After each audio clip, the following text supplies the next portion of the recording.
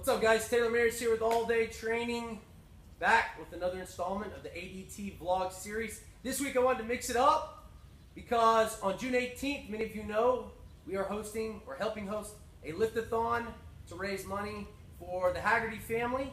It's going to be a lot of fun, but many of you out there have never done a powerlifting competition. So what I wanted to do today was show you some correct technique over one of the lifts you'll be performing that day. A very basic lift that a lot of people get wrong, and that's the bench press. And the person I brought to help me with that is my man Travis Katz. Most of you know him from my other vlogs. Most of you may not know that Travis, at 21 years old, a few years ago, held the Texas bench press record at 220 pounds.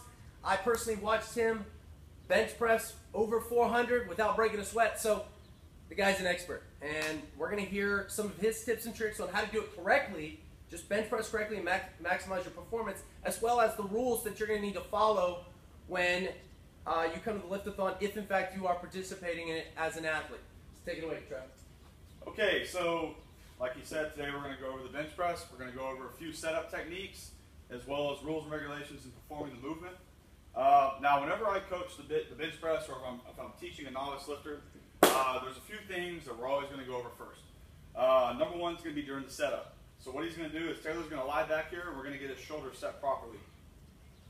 So he's going to approach the bar with his hands. He's going to allow the bar to lift himself up a little bit, and he's going to activate his scapulas. He's really going to try and pinch those shoulder blades together. That's going to give him a really, really good pressing foundation.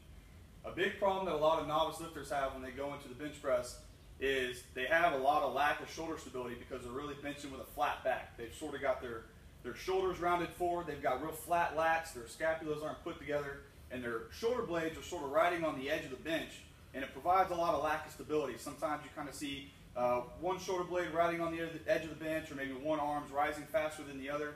So we really try to put those shoulders back as far as we can get. We really press them into the bench. That's going to give us a really firm, steady, stable pressing foundation. The second thing we're going to do is we're going to approach his grip. Grip is obviously different for everybody, and obviously there's multiple grips out there for you bench pressing experts who are watching the video. So today we're really just keeping it basic and beginner. So there's a few things we're looking for. The key point is that we want his humerus here, his brachialis, his humerus is part of the arm, where his tricep and bicep is. We want those to be roughly 45 degrees from the torso, especially during the descent. Now, whenever you go to press, if your elbows flare out a little bit, that's fine. But during the descent, we're looking for about 45 degrees. You might hear it as shoulder rotation or tuck in the elbows. So in order to do that, we have to find the grip which allows our wrist to remain over our elbows at all times. So what Taylor's going to do is, he's bench pressed 1,000 times before, so he knows where he wants his grip. But he's going to find a grip that he thinks works best for him, and we're going to approach into the unrack. So Taylor's going to unrack. Number two is somewhere in the rack hold position, all the way back, all the way forward. Somewhere in this window of motion, there's going to be a particular point where the bar feels the most weightless for him. With a set, stable shoulder foundation, he's going to find that bar positioning that feels best for him, where the bar feels the most weightless. That's going to be his starting and ending position for the movement. Now what we're going to do is we're going to do a test run to make sure our grip looks good, to make sure that we're able to get 45 degrees with the humerus, and to make sure that our forearm is remaining perpendicular with the floor, wrists over the elbow. So he's going to give himself a few test reps. Good. Good. Looks good. Let's get two more. Good. And good. Now real quick, cameraman. Let's come over here to the side of the bar so we can take a look at the bar path. Taylor's going to get his rack back. He's going to get his shoulders set, hands repositioned. We're going to unrack. He's got his starting point.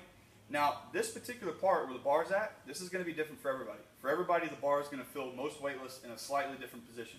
So for some people who may have a starting point back here, what you're going to notice is, because we're always trying to lower down to the sternum, he's going to lower down to the sternum. Well, press back up. I'm trying to hit here. So the bar path's going to come forward down to the sternum. As he presses away, bar's going to travel back. You may see a slight curve in their bar path, that's fine.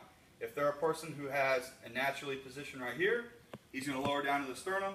You're going to notice that his bar path is a lot more straight. What you have to understand as a coach is that everyone's bar path is a little different. You don't need to approach the bench press thinking that everyone's bar path needs to have curve or everyone's bar path needs to move in a straight line. What they need to do is find their starting position, start and end. We're going to lower to the sternum. We're going to try to see to it that the elbows are under the wrists, the forearms are perpendicular to the floor, and he's going to press. Good. Now you'll see that Taylor here has a pretty straight up and down bar path.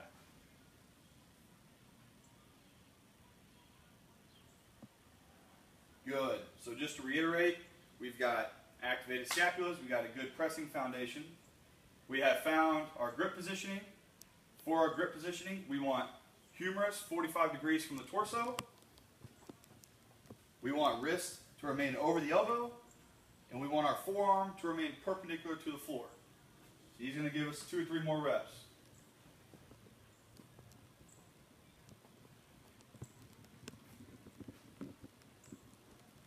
Good. Go ahead and rack it. Go ahead and sit up. Now, the next big thing that we want to teach is that a lot of the times you may hear, whether it's another resource or another source of information, maybe you follow people on social media, a term you hear a lot is that you really bench with the legs. Leg drive is a huge part of the movement, and a lot of people have a hard time comprehending what exactly that means. So what we're going to do is Taylor's going to get back, he's going to get his position, and what we're going to do is we're going to find a really good foot positioning for him. So he's going to try and get his feet flat on the ground. Okay? Whenever we say bench with the legs, what we mean is when you lower that bar down to your bench press, that chain of energy starts at the feet. You are pressing your feet into the floor. You're activating your quads, you're squeezing your glutes, you're trying to drive your feet through the floor, and by doing that, you're driving your shoulder blades into the bench. It's going to help you get a lot more leverage under the bar. So he's going to come down, he's going to lower to the chest, and by squeezing his glutes, he's going to press his feet into the floor, he's going to drive the bar. Good, let's come down, let's do a full speed rep. Press with the feet, drive those shoulders into the bar. You'll see he's got a flexed heel, his calves are tight, his quads are activated, his glutes are squeezing. That kinetic chain of energy starts at the feet. You drive your shoulder blades into the bench with your legs, and that's going to help you get a lot of leverage under the bar. That's what we call leg drive, all right? You got to bench with the legs. A lot of people go into the bench press. Sure, they might have their shoulder set. Sure, they might have good grip. Sure, maybe they're activating their core like they should, but their legs are loose as noodles, all right? If you aren't activating your legs, if you aren't putting some leg drive into your press, you're always going to be coming up short of your potential. So leg drive is huge. So in order to get good leg drive, all I'm going to say is play with it. You got to find a foot positioning that works for you. Some people like to have their feet wide. Some people like to have their feet tucked way up under them, underneath their glutes. Play with it. Find a foot positioning where you can really feel yourself getting your legs involved in the movement and just stick at it. Over the course of a lot of reps, months, years, you may tweak it here and there. You might find something that works a little bit better for you. But foot positioning is a big thing. You got to find that position where you can really find your legs being recruited and you can really find yourself getting some extra leverage under the bar. Now, go ahead and sit up. So as Taylor mentioned, we have the lift-a-thon coming up June 18th. The bench press will definitely be one of the movements. We're going to have the squat, the bench, and the deadlift. It is going to be a full powerlifting meet. And for some of the novice lifters who want to come out, I mean, keep in mind it's just a backyard meet. It's just for fun, old school. We're not going to take it very serious. But there will be one head judge. He is going to call everybody around the board pretty consistent. So we're going to have some rules that we're going to kind of go over for you. Now, the first rule is going to be whenever you're called to come perform your lift, you've got 60 seconds to get under the bar, to unrack it, to perform your movement, and to rack the bar. So, Taylor Mayers is up. He's going to be told to unrack. And he will hold until he's told to bench. Whenever he's told to bench, he will lower the bar down to his chest. As soon as the judge sees that the bar has come to a complete stop, he will be given a command to lift. Lift. Good. So let's go through the full thing again. He gets called. He's under the bar. He's told to unrack. Lift. Go. Press. Rack. Good. Do not rack the bar until told to rack. So what we're looking for is that bar's got to come to a full pause. Okay, there's no 1 second, 2 second, 3 second pause. It's whenever the judge thinks the bar has come to a complete stop, he will tell you to lift. That's rule number 1. You got to come to a complete stop. Rule number 2 is that the hips, the glutes, the butt has to remain in contact with the bench. The butt cannot come up. A lot of the times when you see people who are really good at recruiting their legs into the movement, they get a lot of good leg drive, it forces their hips to come up off the bench. You got to keep your butt in contact. On rack. He's going to perform it right. Down. Lift. Rack. Now we're going to show you a no lift with the hips coming up. So let's try to get your glutes up off the bench. On rack. Down. Lift. Rack. That will be a no lift. Leg drive, force the hips to come up off the bench. It's no good. Rule number 3 with the bench press is that the feet are allowed to move. A lot of times people will begin to press due to their leg drive. You'll see their feet sliding forward, or maybe they've got lack of ankle flexibility and their toes begin to twist out. Your feet are allowed to move, but they cannot come off contact with the floor. They have to remain in contact with the floor at all times. So we're going to show you a no lift where he picks his feet up off the ground. On rack. Down.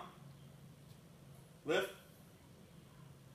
Rack. A lot of times, sometimes you'll see people getting kind of squirmy. They're doing everything they can to get the bar up. You pick your feet up, feet leave contact with the floor, it's going to be a red light. Go ahead and sit up. Good. So that's going to be pretty much it for this video. We went over some setup, we went over some rules. Real quick little pro tip for you. The hips coming up off the bench when your glutes leave the bench, that's a big problem in this movement, not just in powerlifting meets, but around the board in general when you see a lot of people try to go heavy in the gym. The primary cause for that reason is because your knees are either level with your hips or they're above your hips. Okay? So let's go ahead and sit up real quick. Let me sit down for a second. One thing to fix your hips from rising up on you is to try and get your knees lower than your hips. And just to go into an explanation, that's why you see a lot of people tuck their feet up under their glutes. So up here, I'm going to be in a position where I may do this, okay, due to pushing with leg drive. So one way to fix it is I'm going to tuck my feet behind me, and this is a little dramatic, but now my feet are behind me. You can see my knees are lower than my hips. Now when I go to press with my feet, I physically can't get my glutes off the bench. So that just goes into adjusting your foot positioning. If your foot positioning is, it's giving you good leg drive, but it's causing you to miss your lift, play with the foot positioning a little bit. Find a position where you can prevent your hips from coming up off the bench. All right, guys, that's it for this week. I hope you got all that information. There was a lot of information to go over, but you know what? You follow all those tips, you become a world-class bencher in no time.